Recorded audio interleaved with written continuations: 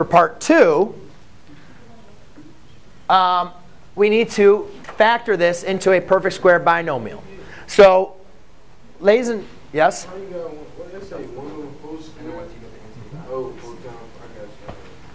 So I need to write this as a binomial squared. So essentially all I'm doing is factoring this. That's all you're working on. And ladies and gentlemen, I'll do an example of you. If I said x squared plus 4x plus 4. All right? If I gave you that problem and I said factor it, does anybody know what this factored is? Off the top of their head? Factor 2. 16.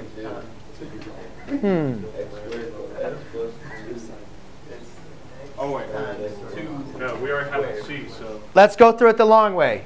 A times C is 4. 4. What two numbers multiply to give you 4 but add to give you 4? 2 and 2.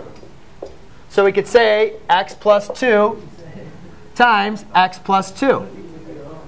Right? And how can we rewrite x plus 2 times x plus 2? X plus 2 squared. So, ladies and gentlemen, you really need to understand the definition of this. This definition is a special type of, is a trinomial. This is what we call a perfect square trinomial. Why is it a perfect square trinomial? Because when we factor this, we can factor this down to x plus 2 squared, which is a binomial squared. All right? So guess what? When I do the b divided by 2, guess what I create? I create a perfect square trinomial. So therefore, I can rewrite this as a binomial squared. Now my problem is, if I can't factor that in my head, then I need some way to devise how to figure out what is this as a binomial squared. So the answer is you can just do x is x plus b divided by 2.